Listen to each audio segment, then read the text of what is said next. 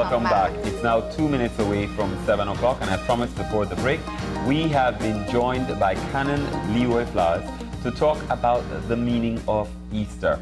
Good morning and welcome to the show. Good morning and thanks very much, and good morning to all in TV land.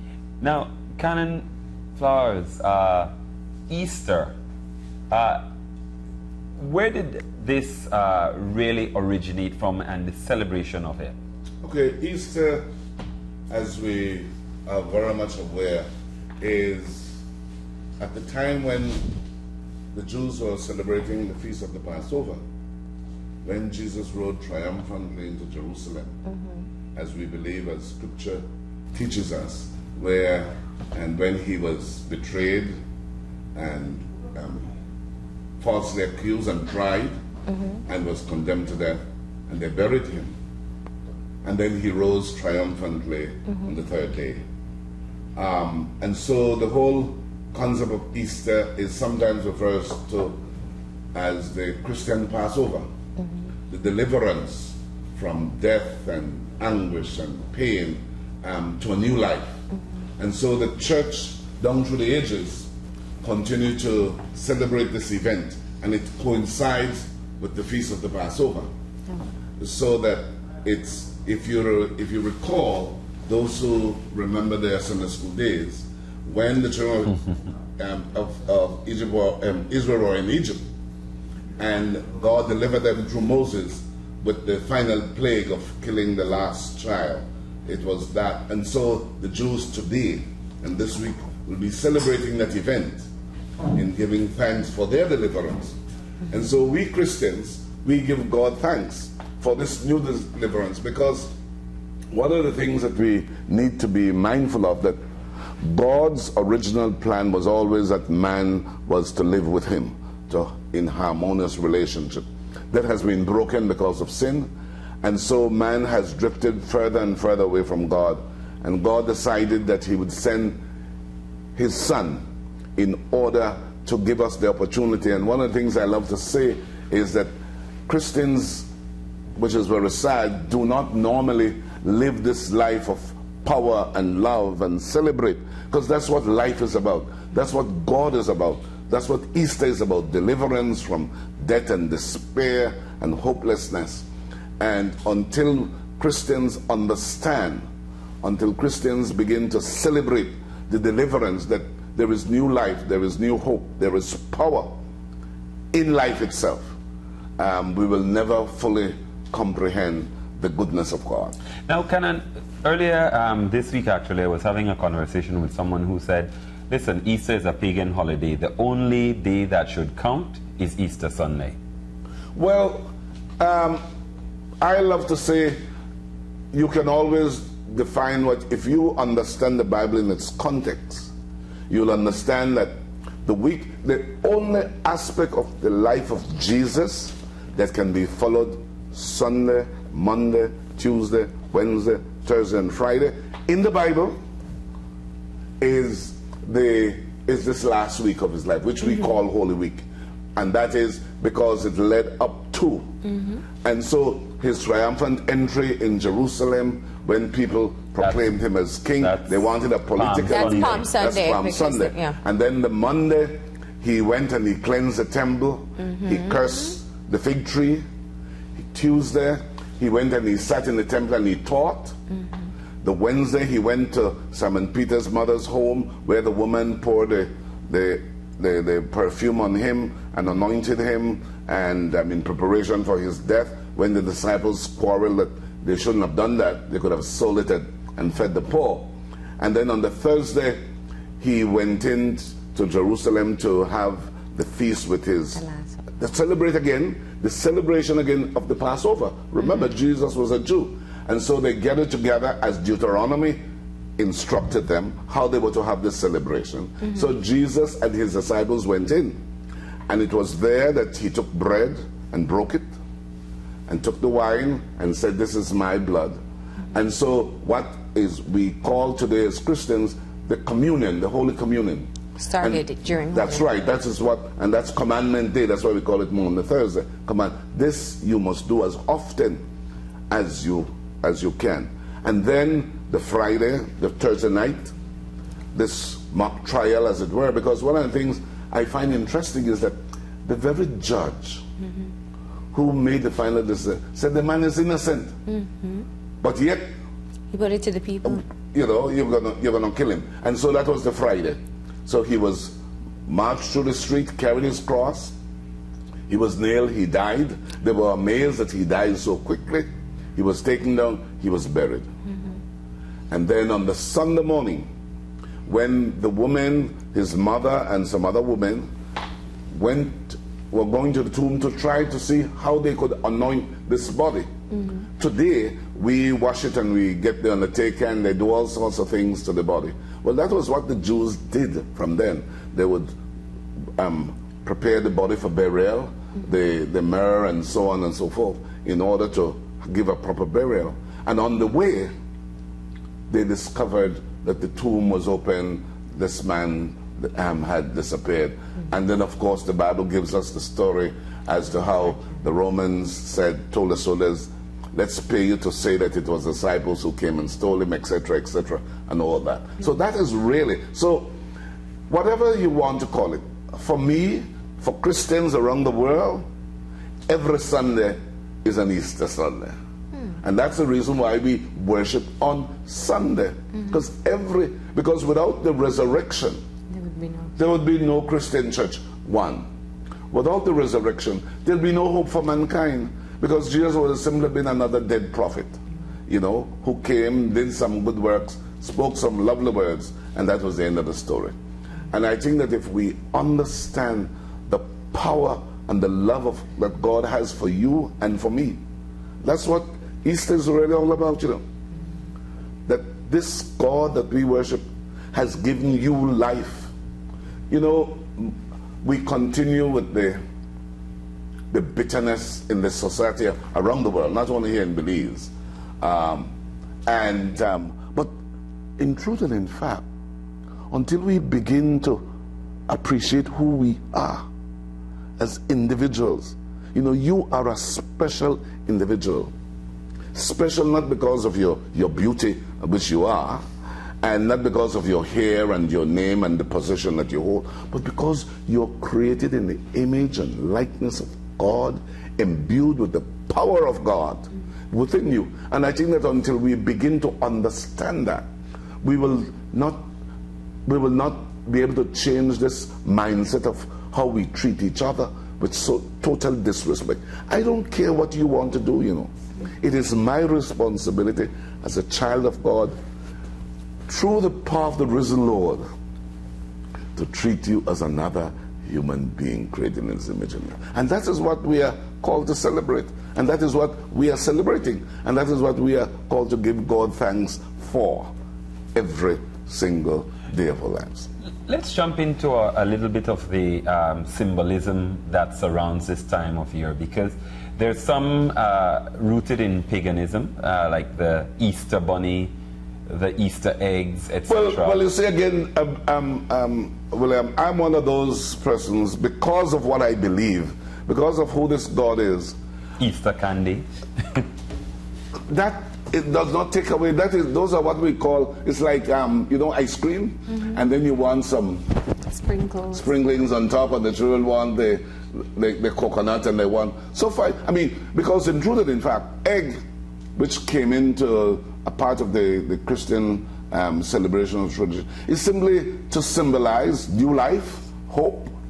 That's what it symbolizes. That there is life. Easter. Without Easter, we are dead. Without Easter, there is no Christian church. You want to, if you think it's paganism, that's fine. But you know, the only way you're going to get a new chick, unless you go and buy it from the Mennonite, is to have an egg.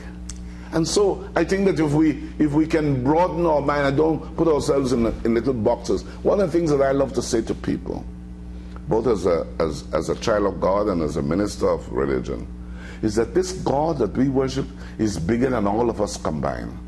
And therefore, you have no problem in questioning Him. I don't know where we get this notion in Belize and around the world too. You're not to fly up in the God face. Ask God anything. The God that I worship says to me, ask him. That's who he is. I'm not certain I'll get all the answers. I'm not certain I'll ever get any answer. But I should not inhibit and define my thing because I cannot ask God these questions. And I think that if we look, I was saying at church only last week, I'm a Belize and I grew up in Belize. And I know, for instance, on Good Friday, early before day in the morning, there'll be people who will get up and break the white of the egg and put it in a glass and put it in the sun. Hopefully the sun comes up in the morning and not cloudy. And by 12 o'clock they'll go and try and look to see what is their future. But you don't need nobody to tell you your future. You don't need that. All you need to do is to trust God and to make your plans. That's one of the things I wanted to talk about, because for us here in Belize, this particular week, there is a lot that is built into our cultural traditions now. And Good Friday especially is one of the most superstitious days. From obviously the regulations with alcohol sales. That's right. Which is something that is not seen in many other places. So that is one of the things that we look at. And even growing up, you know, you were not allowed to play. You were not allowed to make a lot of noise. I remember where I'm living. We were afraid of Jackie Vasquez. You were not supposed to blast music. It was a very solemn day. You don't jump in the You don't go swimming at 12 o'clock because you'll tell the mermaid. Well, I mean, and that is fine. If that is what will help to bring you to a greater sense of awareness of who you are. The God that we worship is like that. He's not afraid of that. No, I brought it up because I think that it's so important, because I know, especially when I was younger, all of these things were very serious. You know, you really knew that you wouldn't be very loud on a Good Friday. Well, and oftentimes, and you have to go to vigil and all the other things that will take place. How much do you still see these traditions preserved? I think that times have changed tremendously. I think you see it more and more in the rural areas than you see it in the urban areas, and for varying reasons. As we were saying, we are now becoming so sophisticated. It's now the iPod so children can sit there for hours on end and don't even realize that there's somebody else in the room, which is a whole different concept today, you know. So there are changes. I think that there are still those. I love to put it this way. I still think there's a lot of good in maintaining some of these traditions. In that, one, it still helps to, that's the only time that some families are together, you know. That's the only time. Easter vacations. That's the only time. And isn't that what we need? Don't we need some grounding? Don't we need some sense of affirmation? Don't we need a sense of being accepted and belonging? But I think, as you're talking about that, because we were remarking before we came on air, that Easter was really a time when you travel to families in the destinations near to a river or to some water. That's right. And you'd sleep on the floor and bond, and nobody worried about how many bathrooms they had. Family together. Not anymore. For varying reasons. It's no Playa and Cancun and Placencia. Hotels. I mean, I love to say to my friends, and my friends in Placencia who may be listening, I'm certain they'll be angry with me. Having lived in Placencia for a while, those who don't live in Placencia is the worst place to go for Easter. In that, I mean, you are almost, you know. I love to say to my friend, the best time to come to Placencia is after Easter Monday. So when the crowd is coming out, you go in, you know. But and fine, and again, that's what a lot of our children and families are missing. This bonding, which is so important, a part of who you are, you know, grounded. And that's one of the reasons why a lot of our children today have no sense of bearing. Because they don't even know who they are, much as who their relatives are. And the way by which we live today, we are so insular. That we forget that another human being is in the house or that is there with us. And that's my cousin or that's my aunt, as the case. And you learn to respect space and that's everything right. else. That's right, because you had your chores. I mean, you had to get up at a certain time and make certain, as if nobody was at the house, you know. And so when visitors came during the time, we used to laugh. My family used to laugh at me because I hated to go on holiday at this time if my mother wasn't going. I didn't care what happened. If mom wasn't going, because I didn't like this darkness at all when they turn off the lamp. No. So where did your family normally go? Normally it was either Mullins River or Gales Point, or we would go to Bamba, or we would go to St. George's. And rural areas where... The rural areas, again, that was... Electricity was not a part of the equation. You had to come to the city, yeah. you know. But I think that, and I think that the church has sought to, has the message of helping people to understand. For instance, I say, I'm a priest now for more years than I want to recall, but Palm Sunday in Belize City, at least at my church, where I am the pastor, is a bigger celebration than Easter Sunday. And that is because families have their plans, and I say to them, don't apologize for that, because that's an important part of this whole entire process. So if you can go and join your lady and your siblings that you haven't seen for the whole year, you're still worshiping God. You're still a part of the whole fellowship. But so long as we understand what it is that we do. I think that the challenge that we have, I honestly feel today, is that we are not helping the children to understand what it is that we are celebrating. Because it's fine to buy the candies and do the Easter hunt and all that, but let them understand. For instance, at St. Mary's, where I am the pastor, on Sunday, the Sunday school teachers had their Easter hunt, you know, and all the children made their baskets the Sunday before at Sunday school. So that Sunday after, when they had their session, they went their Easter hunt, and they had to tell the story, what they're looking for, what it's all about, you know. And I think it's important because I think it gives us an opportunity. I am always so hopeful that that's what makes life worth, has meaning and value.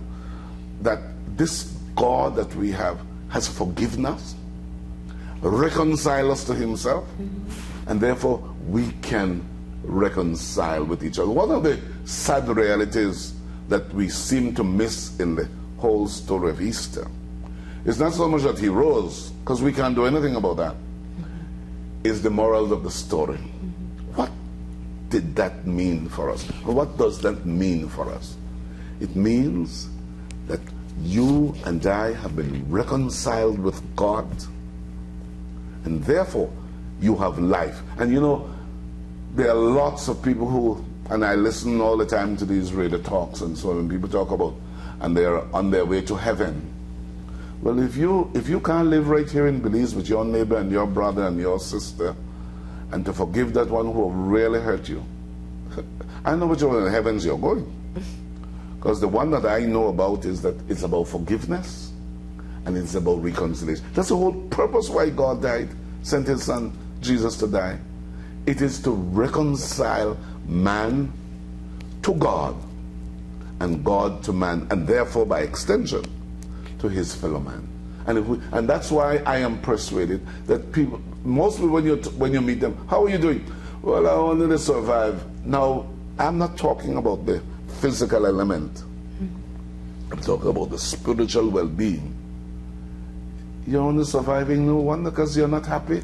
You can't forgive. You're carrying this burden. You did me something yesterday that I haven't got. I'm waiting to get the opportunity to either put you on Facebook or to malign you, and rather than say, you know, Marlene, it's all right. I still love you, and we're still going to go to that party later. You know, we don't need to be so angry and bitter.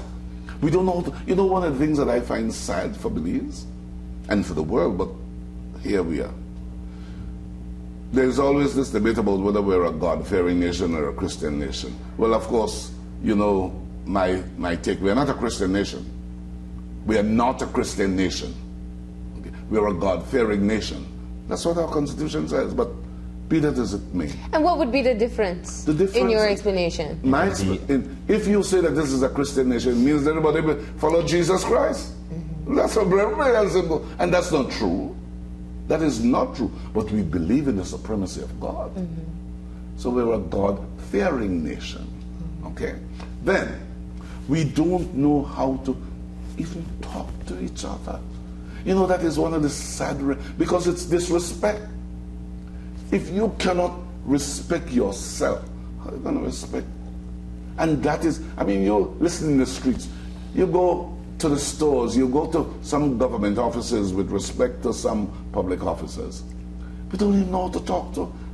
And so how are we going to stem the tide of the violence and the animosity? Listen to how political leaders address each other, and they think that they're playing for 5 minutes on the for the television, you know, and don't know what that is doing to our children. And listen to how our teachers behave and how they treat the children. You know, those are the realities that comes from a greater sense of who I am. Because if I think that I'm nothing, I'm going to treat you as nothing. And so I can abuse you and say anything that comes to my mouth to you. But if I understand that I am somebody, and I expect that you will treat me with the greatest respect, that is what... don't misunderstand me. I'll get mad as hell. But I've got to understand. You know, I was sharing with a group on Monday. Let's take Jesus on that Palm Sunday. Jesus was very lonely, even though the crowd was shouting because they wanted him to be the king that he didn't want to be to begin with. Secondly, his disciples had a different concept of what it was all about. You know, and so, but he was focused. And so, though he was lonely, he knew he had to carry this burden alone. And though they were shouting, Hosanna to the Son of David, he knew that half of them would have been saying by the end of the week, crucify him, because he would not do what they wanted him to do. Let me jump in there, because that's one of the things I think we don't talk about enough. The values from the stories of the final week in the life of Christ and the resurrection. The very same what you're saying in terms of Jesus being lonely on Palm Sunday, knowing that he had to execute what he was put on earth to be able to do, knowing that his disciples weren't necessarily, it's like you're a leader in an organization. That's one of the things I envisioned, but you can't get the employees or to be able to follow in the vision that you have in mind, even though you have handpicked them and know they have the potential. And then even on the day of the crucifixion, the purpose was to save the very same people who then turned around and said, crucify him. And then in his final moments of death, pleading out and, you know, to his Father. Yes. Knowing that, I mean, he was obviously in pain. It's one of the things that is continuously explained every time we talk about the story, the immense pain and suffering that he endured. The values of these stories are so absolutely strong. Even with the walking of the cross, and when that's when we hear stories of Mary Magdalene and all these things. So let's talk about that. I think that one of the things that the danger that I see constantly in the story is that we have become so accustomed to it that we romanticize rather than the daily implication to our lives. For instance, because Jesus was focused, he knew what he was setting out to do. He knew that this was a struggle, and it was a struggle for him personally. That he got angry and chased them out of the temple. And then when the Monday, we are told that he stayed in Bethany, and when he was going back to Jerusalem on the Monday, it wasn't fig season. And yet when he got under the tree and looked for fruit, he cursed the tree. Okay? And then he went back, and then he sat and he taught the people. Because, and I think that too often, I think that we do God a disservice by not helping our people to understand. For instance, a third of the 4 Gospels took place that week. A third of the Gospels took place that week. So that putting the pieces together the rest of his life has not been very easy for historians. And because nobody is there, you are assuming certain things. That is one. Secondly, I think if you and I understand our value, our purpose, we will cope with the storms of life. And that's what Jesus teaches us in this last week. That you see, he wasn't ready. When he decided to go to Jerusalem, he decided it was time to face the music, as I love to say. Because when you read John's Gospel, you find that he was an outlaw. So that was the reason why Judas, it was very easy for Judas to go and betray him, because there was a price on his head. And so he was able to, but he knew, this is the time, I can't run away anymore. And all of us have to come to that realization in all our lives at some point in our lives. Even with turmoil. That's right. But it's in the turmoil that you walk. I've got to face this. In other words, I might be ill. That's an example. And I don't want to go to the doctor. The more I don't want to go to the doctor, the more I put my family in anguish and pain. And at some point, yes, I've got to face the music, get the proper diagnosis, and deal with it. Or owning up to mistakes is a great example. Whatever it may be, at some point in all our lives. I think that's one of the things that we learn from Jesus going into Jerusalem. The time was right for him. You and I have to determine that for ourselves. There's nobody who can determine that. And how you feel. And yes, it's not a bed of roses. It's a storm.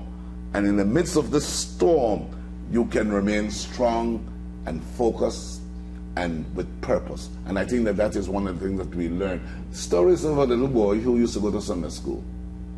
And for 5 years he had the same teacher. And every time she would tell a story, she would say the moral of the story is. So when he went into a new class, the teacher, his mother said, how was Sunday school today? And he said, Mom, it's very good. He said, but teacher had no morals. That is what I think that we Christians are missing. What does this really tell us? And I will be the first to tell you, go and celebrate. Enjoy yourself. But understand why we are celebrating. It's like when we talk about Christmas, what's the reason of celebrating Christmas? It's the very same for Easter. Easter is about new life, new hope. If we cannot forgive, if we cannot let go, it will simply be another day. Let me ask a quick question, because obviously you talk about the Gospels chronicling the life of Jesus and also Holy Week. Recently, I like documentaries, so I've been watching this one with the Finding Jesus, the Gospel of Judas. Okay, that has been. Okay. I'm not sure if you yes have been following that. I have the book. I have the book. And it's very interesting because even Judas and what he did on the Wednesday leading up is considered still something that people don't want to discuss, or they don't. There's a lot of misconceptions about that, and when you look at the debate itself, people, it's not even a line in the sand. I mean, people really get upset about that whole issue with Judas. Well, we call people Judas. So, what's it? Even with the discovery of a book like that, how does it shape religious faith? Because, and I ask you this question because earlier you said something about debating the Bible or asking questions and stuff. And when religion also very often talks about blind faith, that things will happen. And some people say, well, Judas was chosen by God to do this particular act. Well, first of all, you need to remember, we need not to forget that evil began in heaven, in the very presence of God. We should never forget that. But coming back to Judas, if I quickly, there are many other books written by others Persons who lived in that time. relating around Jesus who did not make the Bible. Okay? Because when the Bible was chronicled and the canons were being put together, it was decided that these were the books that have enough evidence and context in the life of Christ that grants you salvation. Reading those, you're all right. So that it's not that the church has Edited? for want of a better word, decided to be censored is a better word. It was felt then that when the Bible was put together, the canons, and that is what we call the compiling of the Bible, these are the books that contain enough information But without question. But some people feel as if though that in itself was an act of control Well, by yeah, the church. but God is a God of control. You either do this or do that. God says this, I made you, and I put you. You choose this or this. It's up to you. But the point is, we've got to make, because I think that is exactly the one I want to relate to you on. It's a matter of choice. You've got to make a choice in your life, whether you want to be happy or not. You have got to make, and I know we blame everybody. And I know, that's a part of who we are. Adam and Eve never wanted to own up to their wrong. So poor Adam blamed poor Eve, and then Eve blamed the serpent, and the list continues. But in truth and in fact, for us as a church, people of faith, we believe that this book, and of course, there is debate about even this book because, they're the Apocrypha. Yeah, I was going to. And there are those, I was on another radio station some time ago, and I smiled. And I said, well, it's more than 66 books in the Bible. Mm-hmm. And somebody called and said, what kind of pastor here? And, and I smiled. I didn't answer because... People have really forgotten. They've forgotten that aspect of... perhaps have never been educated. Never been educated in the point. That is the point. Yeah. That is the point. And again... And this is where the literal interpretation of the Bible... That's right. That's right. Oftentimes leads so to... this is where we, as a church... And that's the reason why I love to say, and I make no apologies for this to my congregation, we need to get into a discussion on this, because this is about me and you and our understanding of, and the way how you will interpret it and the way how he interprets is never the same. But that doesn't mean that he's wrong and you're right. It means that if you have a common bond, then it's it's what we see in some of the Gospels, while the accounts are not the same. Exactly the same. That's exactly right. As a matter of fact, I tell people, there's only one story in the Bible, in the Gospels, that all four Gospel writers agree on. All four. And that is the feeding of the 5,000. And yet, each one give a different take. Because it's like you and William going and covering the parade, and William will give his take from his vantage point, and you are beside him, but you're seeing something completely different. And I think that if we understand that the God that we serve, man, isn't in a box, and that is a problem that we're getting into. We have people today who have become now new theologians who put this God in a little box, and you're not to peep out, because the moment that you peep out, you're going to dig out your eye.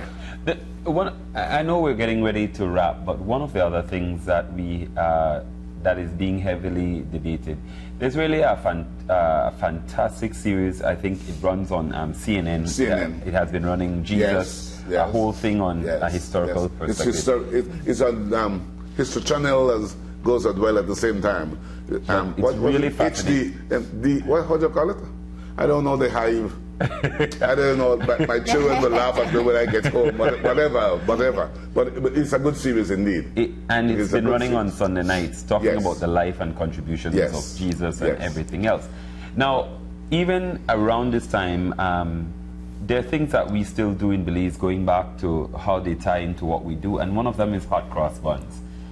And people talk about the cross and the significance of it, and whether I saw a piece on whether any man could be nailed onto a cross and their body would actually hang. Yes, yes. How they had to be tied, how they, you know, everything. And there's always great debate about how things happen. And of course, we wish there was a machine that could take us back 2,000 years or whatever back to see how things were actually done. But should those things really shake your faith? In no way, in any. I was saying to somebody the other day, if I hear the archaeologists one day, you remember they had about 2 years ago, they said they found the casket that Jesus was buried in, and I said, all it proves to me that he lived. That's all. I think if we understand the God that we worship, here is a God, in a most excellent way that you and I could live. That's really what it is, you know. It is to be able to say to everyone listening and hearing me this morning, one, you are very, very special. Two, the reason why you are special is because you are created in His image and in His likeness and possess some of the qualities and attributes of God Himself. And one of some of the attributes of God is love and forgiveness. That is, you need to. There's a song that people love to sing. I'm only human. You know that song? I'm only whatever. That song is not quite true. You're not only human, you're also divine. And so it's the divine and the human that link together. That's who Jesus was. And we see particularly in Mark's gospel, the humanness of Jesus many times. John gives more the divine aspect of the life and ministry of Jesus. But it's putting them together. What has happened is that we have allowed the humanness to overarch the divine and forget that within you, there is this wonderful child of God who can love, who can forgive, who can care, who can listen, who can respect, so that you may create and live the quality of life that God intended from the very beginning for you. And that is really what Easter is about.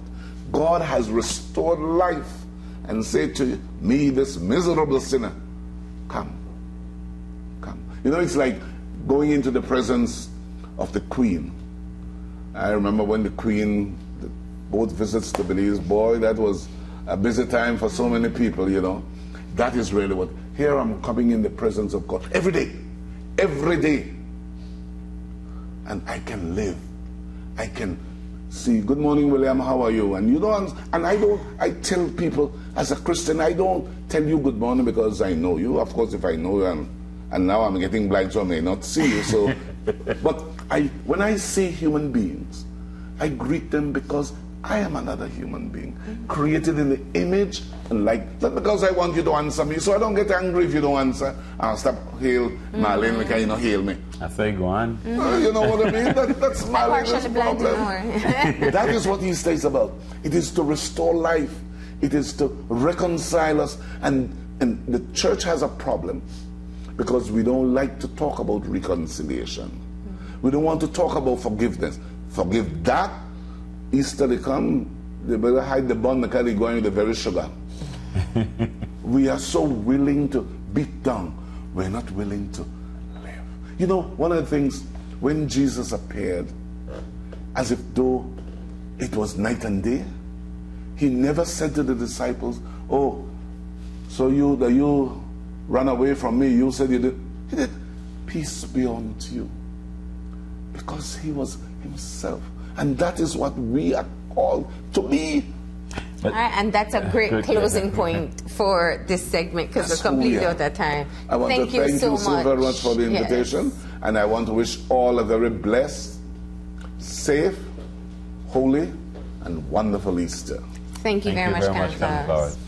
We're going to go ahead and take a break. When we come back, it's a talk about water safety, so stay tuned.